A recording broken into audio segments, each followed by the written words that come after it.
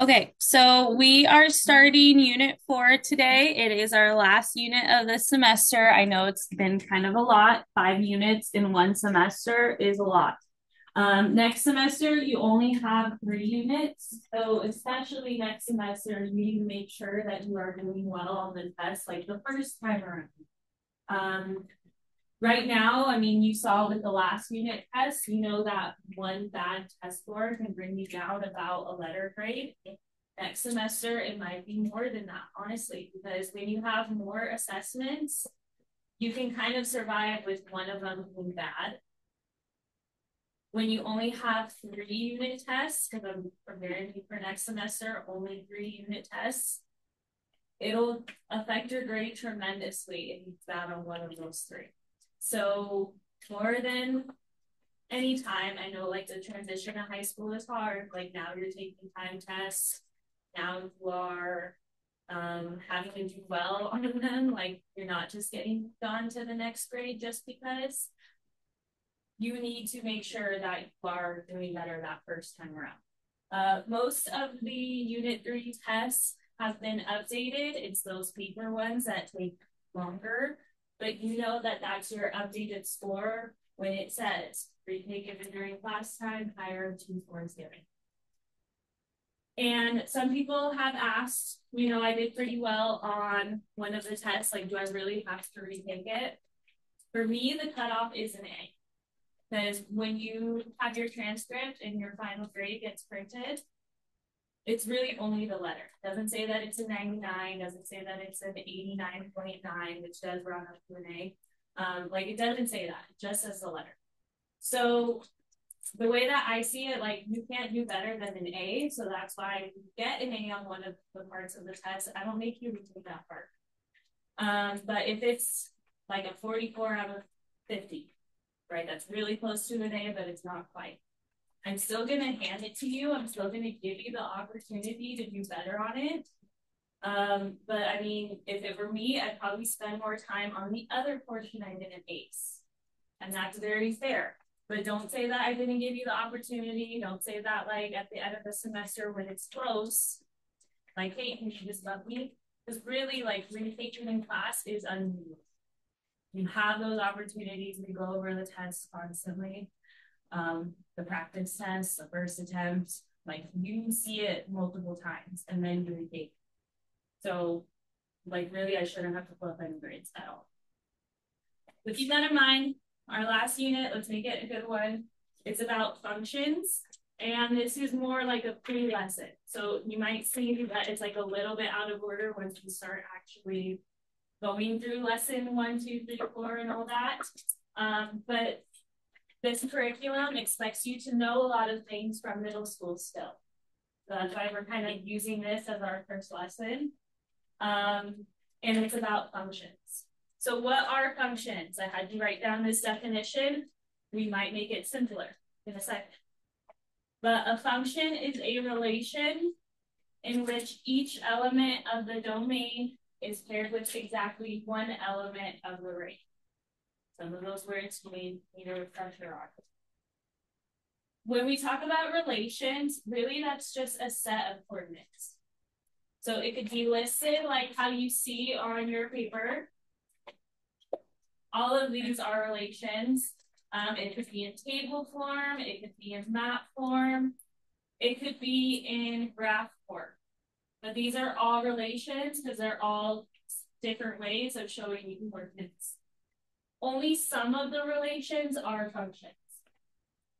And they are functions if basically each x has only one y. That's a really like much simpler way of saying this definition. Each x has only one y. All right, because when they say the word domain, that's referring to all the x values. When they say range, that's referring to all the y values. So when we say each element of the domain is paired with exactly one element of y, we're saying that each x has just one y.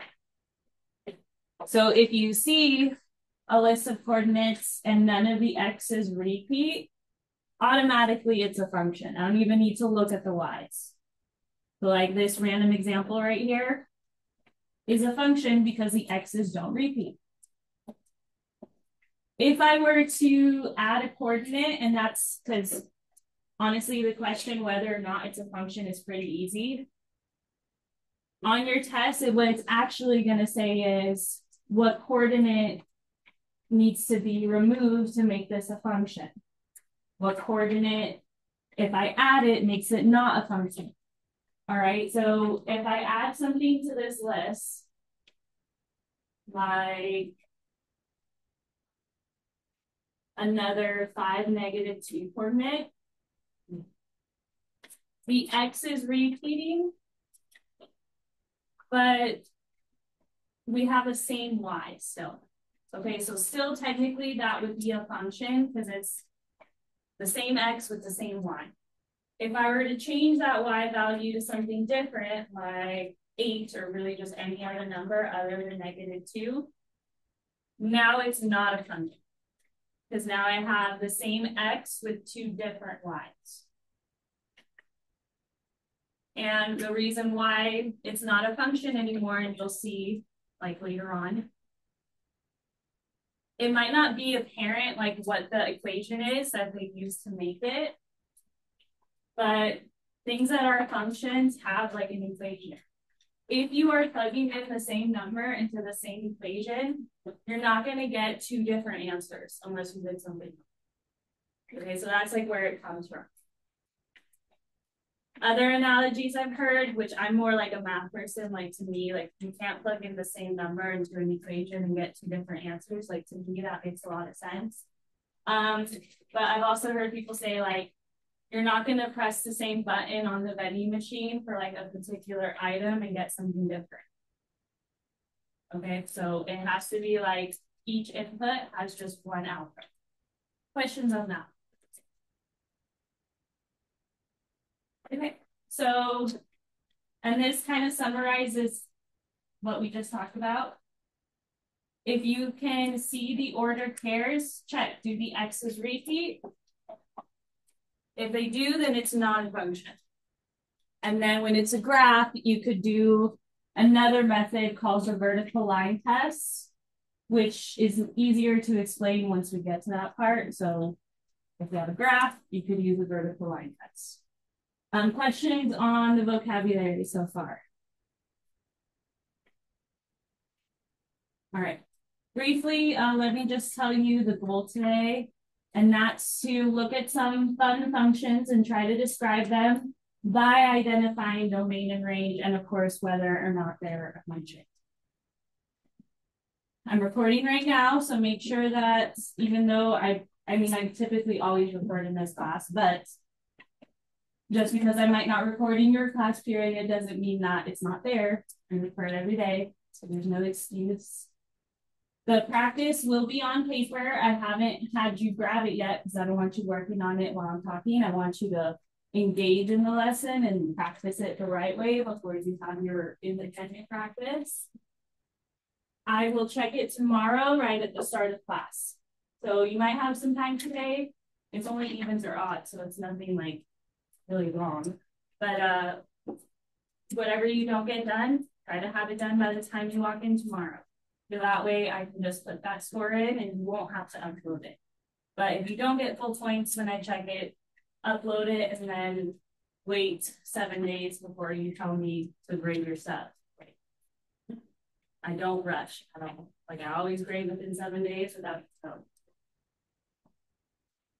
If your binder check is past due or you didn't get full points on it, that I will let you show me in person.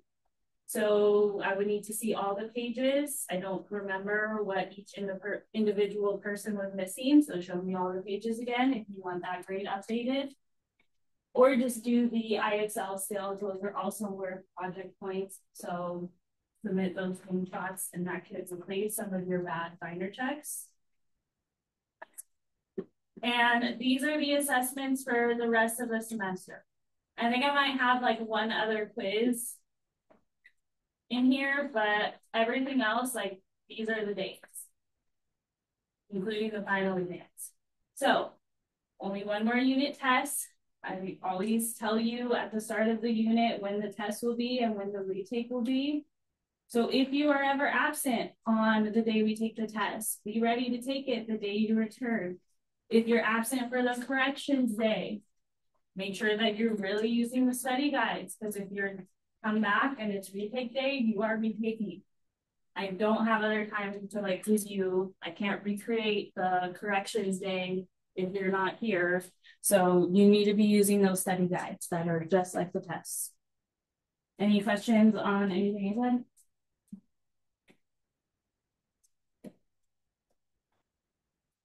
Now we're going to put this into action, I guess. There will be lots of opportunities for everyone to talk today, so I'll show you a few and then we'll give you some to try, and then we'll assign reporters to share out. But for each of these, we're going to say whether or not they're functions, and then we're also adding in these instructions whether, what the domain and range are. So we have a list of coordinates. Using our definition of what a function is, where each x has just one y, think about whether or not number one is a function. Okay, let's think about it. Does each x in number one have only one y? Don't say I didn't give you the opportunity. Put your name on it so I can keep it for record.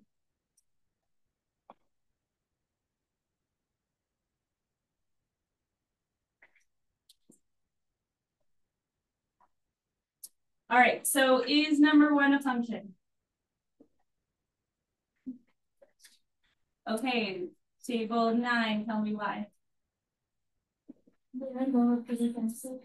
None of the x's repeat, so good. Hopefully you guys recognize these as coordinates. I mean, we just spent a lot of the last few units talking about coordinates, and they are always in the order x and then y. So looking at every single x, if you notice that none of them repeat, then it's automatically a function. I don't even need to look at the y. We don't care if the y is repeat. So it is a function. Good. Now we're going to identify the domain and range. So the domain is all the what in a function? All the x's. And if you didn't get that from earlier, then write this down to remember. Dr. XY. Domain is all the x's, range is all the y. Why they use like random words like that, I don't know. But on every test moving forward, it will ask, what's the domain and range? The domain is all the x's, range is all the y's. So in this one, here's how I would list my domain. Using these fancy braces, I would put 5, 3, 2, 0, and -1. Then close it with another fancy brace. What these little braces basically tell you is that my domain are these numbers and nothing else. Not the decimals in between, just those numbers. 5, 3, 2, 0, or -1. Some teachers will say that you have to put them in order from least to greatest. So if they tell you that, then make sure they are. Personally, I don't think that matters.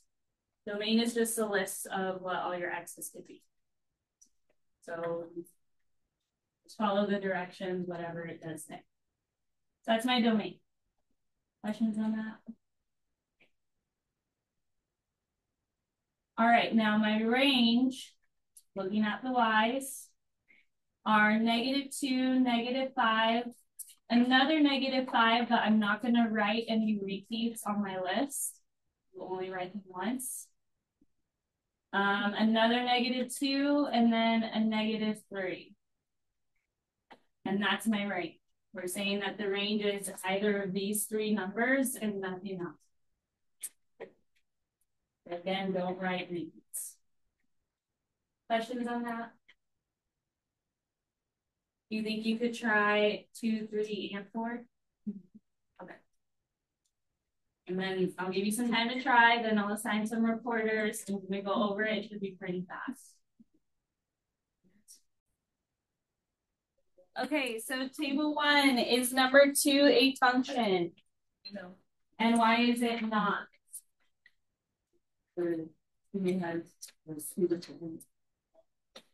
Okay, so check the x's. We notice that we have in the x position, I want to make sure that's very clear, like it's the first number in the parentheses. We have a repeating 2 with a different y value. One is a -4, one's a +4. Those are still different numbers. Okay, I shouldn't be able to plug a 2 into an equation and get 2 different answers. So not a function, good. And then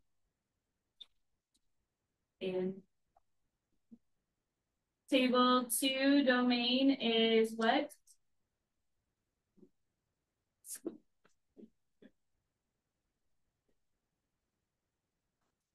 Okay, good. We don't write them if they do repeats.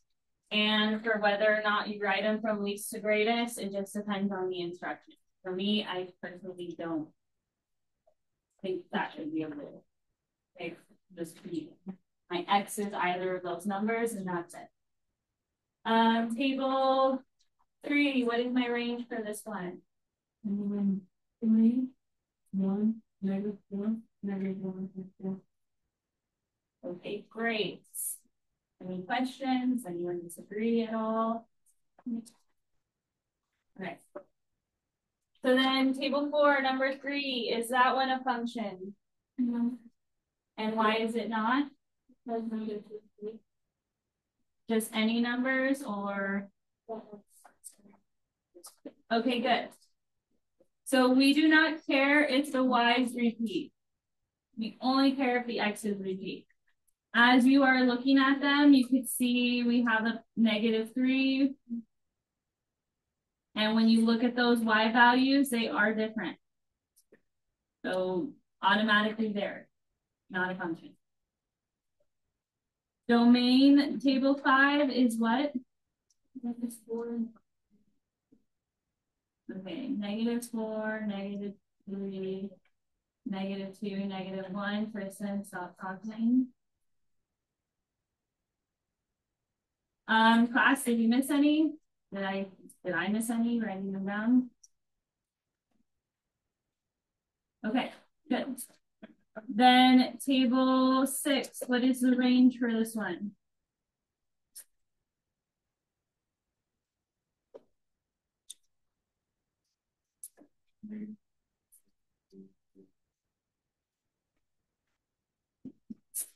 All right, and then class, did we miss any for that one?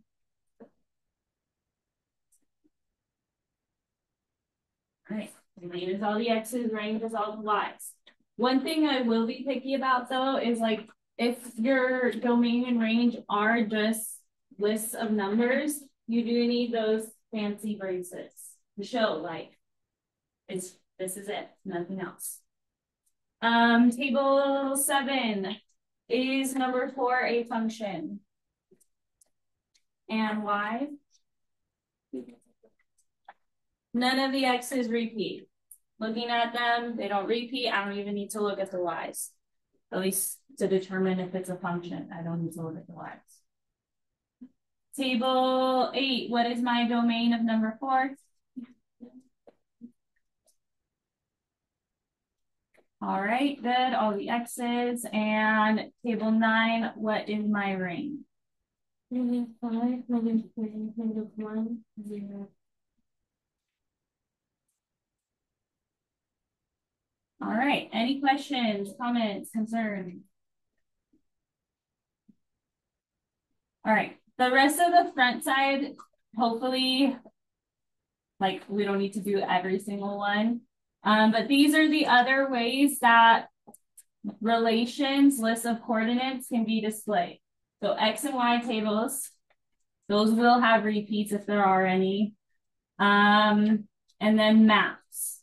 So the maps do have some rules in creating them. If there are repeats, they don't list them. They'll just have additional arrows. And for the maps, I mean, I've never seen them put the Y on the left side or the X on the right. It's always generally been X to Y. But really, you can tell from the arrows. The arrows come from the, what else do we call X's? That is true. But another word also? Input. So like it always comes from the input to the output, your Y. So even though they don't put X and Y, it always comes from the input to the output again. All right, but anyway, we're not going to necessarily do every single one of these. Table 1. So whoever spoke for your group more recently, go like 1 to the left. Yeah. All right, table 1, putting you a little bit on the spot. Is number 5 a function? Yes or no? And why not?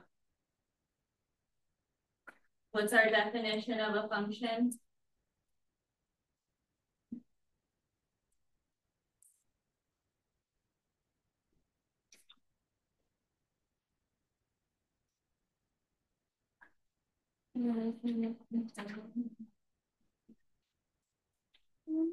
Okay, so each element of the domain is paired with exactly one element of the Y. So in really simple terms, each X has just one Y. So it's not a function because which X repeats class? And when we look at what it's paired with, it's 2 different Y's. If it was the same exact coordinate, I would still say it's a function, but it's not. All right, so not a function. Table 2, can you tell me the domain of this one really quick?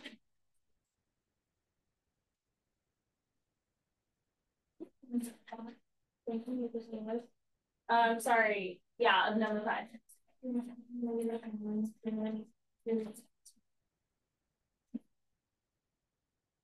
Okay, great.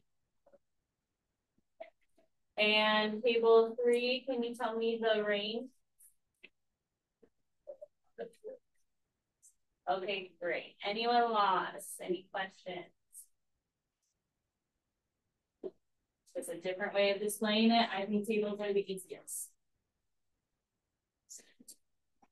You will not want to put these in order necessarily. Just however they're paired in coordinates, that is how they go on the table. We're going to skip the other tables if that's okay. All right, so now let's look at the maps. So again, like the maps are a little bit more picky in how they're represented. They will list the numbers from least to greatest and just show you with arrows how they are actually paired. So like one of the coordinates is 2, 7. Another coordinate is 4, 4. Table 4, can you tell me if number 9 is a function or not? It is a function. Because each arrow that comes from an X only goes to one Y. Good.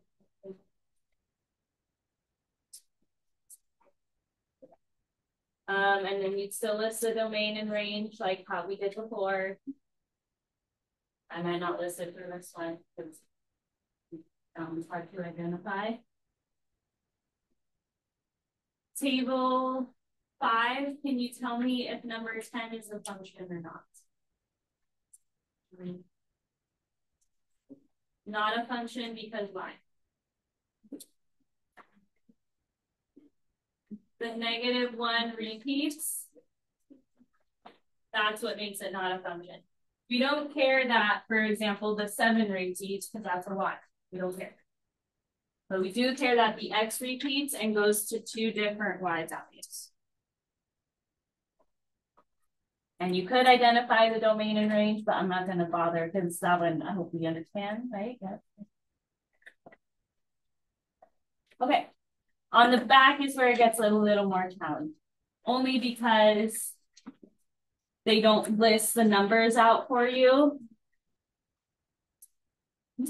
So these are our graphs, and at the top of this paper, it mentions something about a vertical line test that you can use when it is a graph. So that says that if a vertical line intersects a graph more than once, then it's not a function.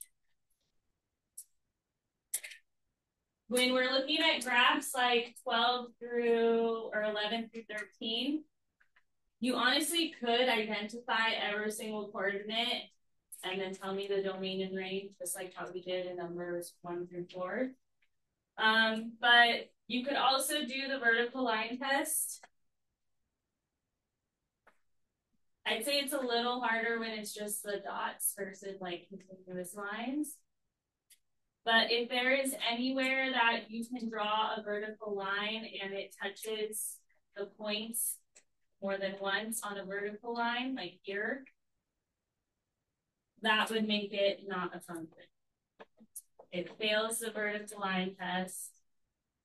It only needs to fail once for it to be not a function. That is me having the same x value of 1 with 2 different y values.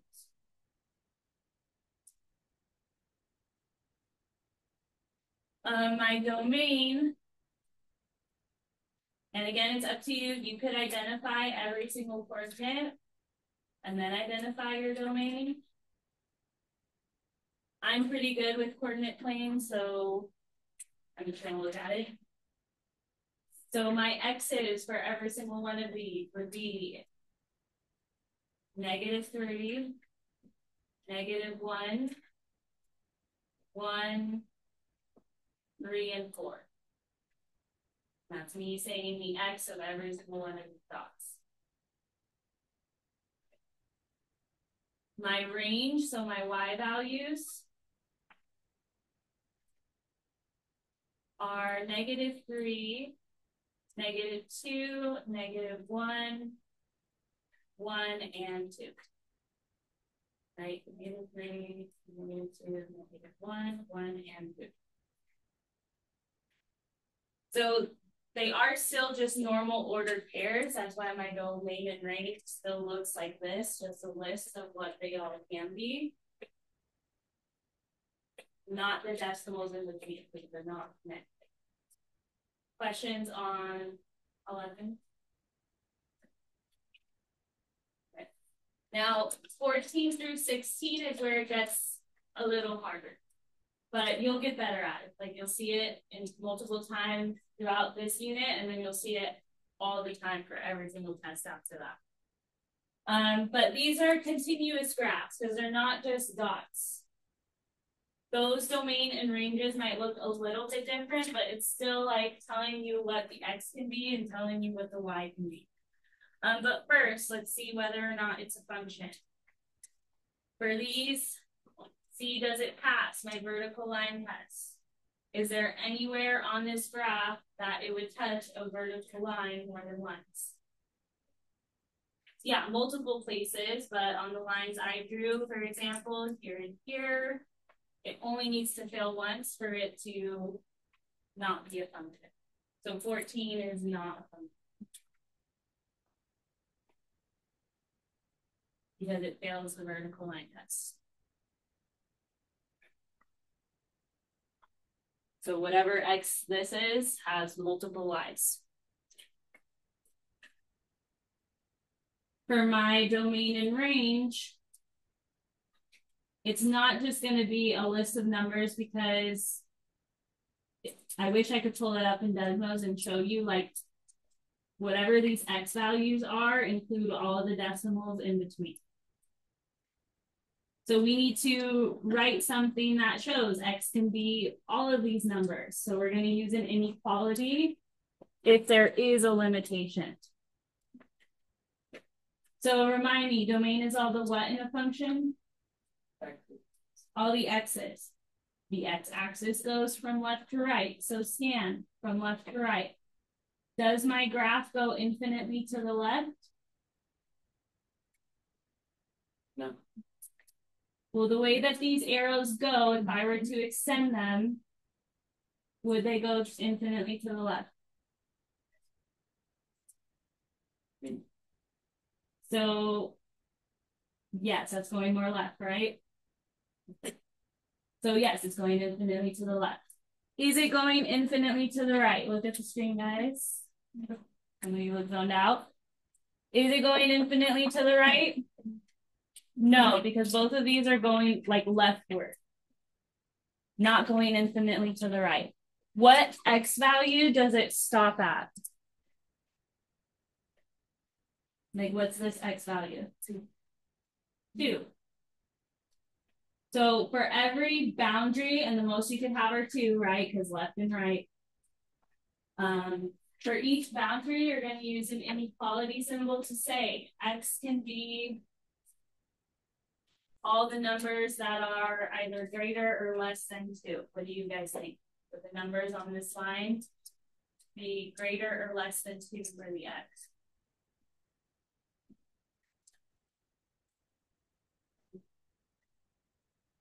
Less than 2. And it does also touch the 2, so we're going to put an equal to as well. That makes sense. I feel like some of you are not even making it. So either it's so easy or it's so hard to do more with it. All the x's on this line are smaller or equal to 2. Question on that. All right, now for my range, all the y's in this. The y-axis goes up and down. So look, does it go infinitely up? Yes. Does it go infinitely down? So it's at a diagonal, but it's still like as we keep going, it's going more down. So it does go infinitely up and down. When there's no boundary at all, either direction, we say that it is all real numbers for the range, or for whatever it is that we're talking about. So it goes infinitely up and down. My range is all real numbers. Questions on that? So if you ever have to show a boundary, make sure whatever letter you use goes with, like if it's domain, use an X. If it's range, use a Y.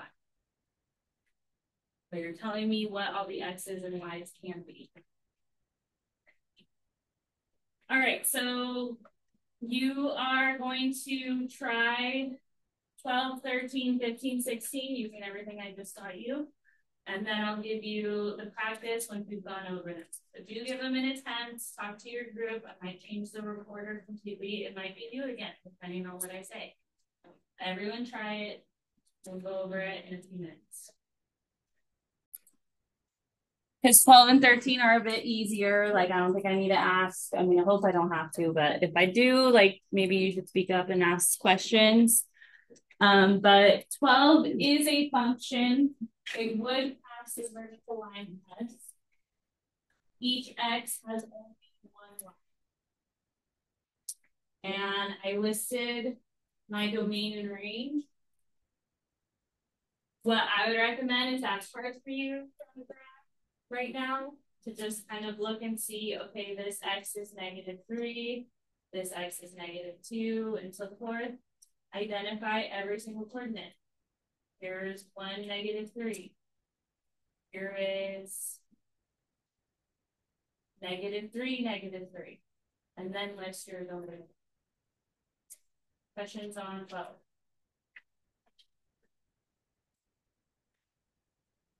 Okay. Then 13 is not a function. Here is where it would fail the vertical line test. Because that x has 2 different y's. We have one that is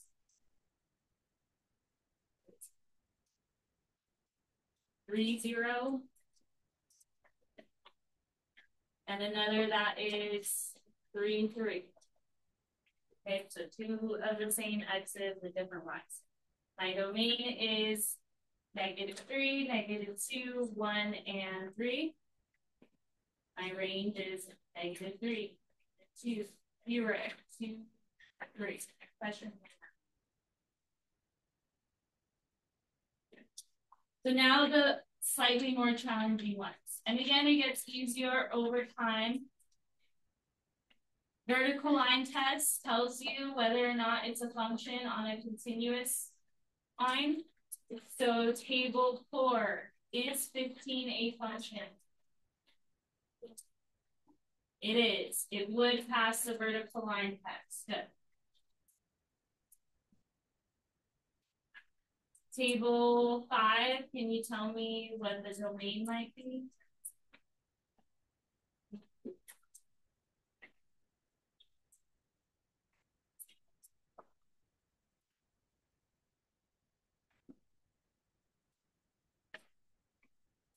Domain is all the what in a function? Fast. All the x's. So C, does it go infinitely to the left? Does it go infinitely to the right? So then table 5, what's like my leftmost x?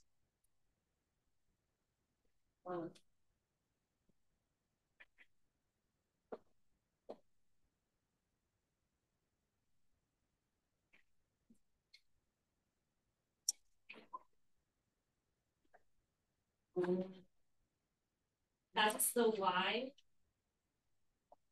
-3 for the leftmost x. Everyone see that? Nobody's focused on these ones, right? And then what's my rightmost y? Or sorry, my rightmost x. So here's how you show it if it has two boundaries. We're going to make a compound inequality. So for each boundary, use an inequality symbol. I'm going to use the letter x because we're talking about the domain. And think about what all these x's are in relation to the -3. These x's would be bigger than the -3. At the same time, they're all smaller than the 1. And they do touch both. So therefore, I'm gonna put the little line in it. If you set it up to where it's always the smaller number and to the left and the bigger number to the right, the signs typically always go these directions. And then it's just whether or not does it touch that number or not. These are closed circles, so yeah, they do. Questions on that? So really the way that this is different than saying like -3, comma, -2, comma, -1 and whatever. We're saying that it's between -3 and 1 and every single decimal in between. Questions on that? Okay. So then table 6, what would be my range for 15?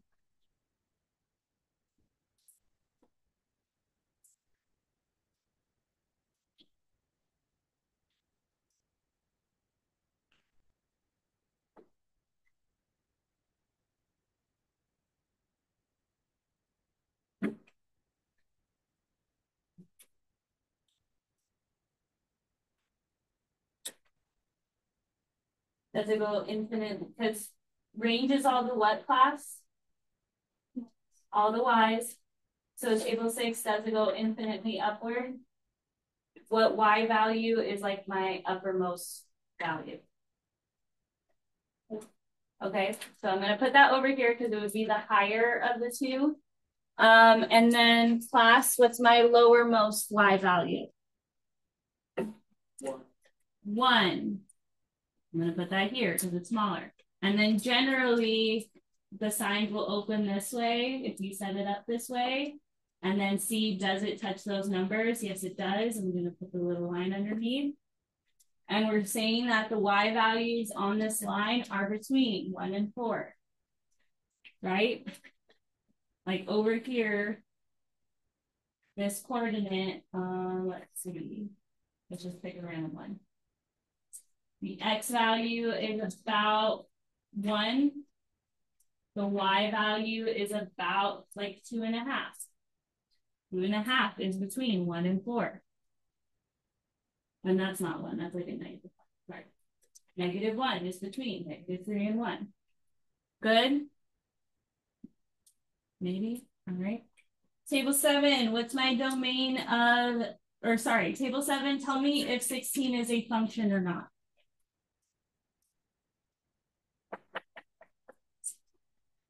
So does 16 pass the vertical line test? So it is a function. Great. 16 is a function. There's nowhere that it would touch a vertical line more than once, so it is a function.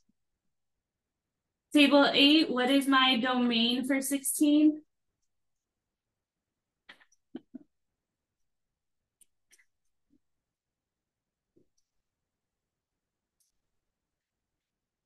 Does it go, because domain is X, which goes from left to right, does it go infinitely left?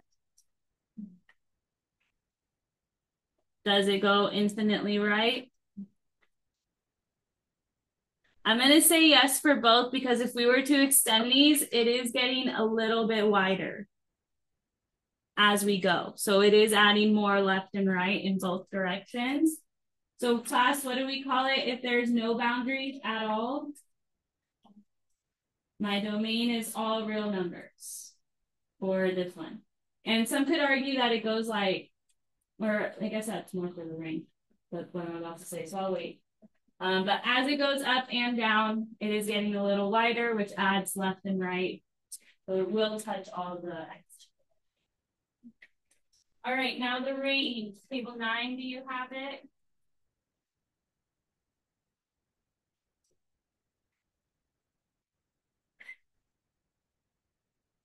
All right, class, range refers to all the what in a function? All the y's. So table 9, does it go infinitely upward? Yes. Does it go infinitely downward? What's my range? Is there no boundary at all in either direction? Okay, great. Questions, comments, concerns? You'll have more practice, don't worry. Also, here is your practice. You can knock out a few of them right now and practice that and behind. It's only evens or odds. Try to have it done by the time you come in tomorrow, so that way we don't have to worry about you uploading it and rushing me to grade it, because I promise you I will not rush. I will grade it in the 7 days.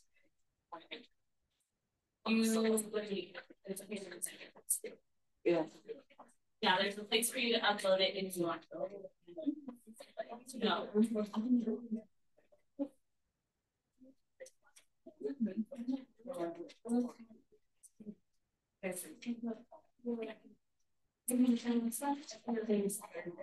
So make sure you each get one. I'm passing out, but if you don't receive enough, it's you have to do it like an apple.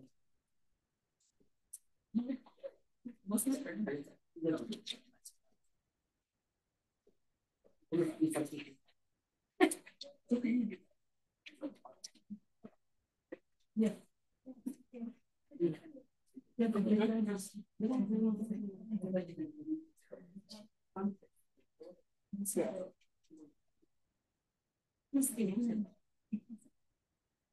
All right, anyone not get one?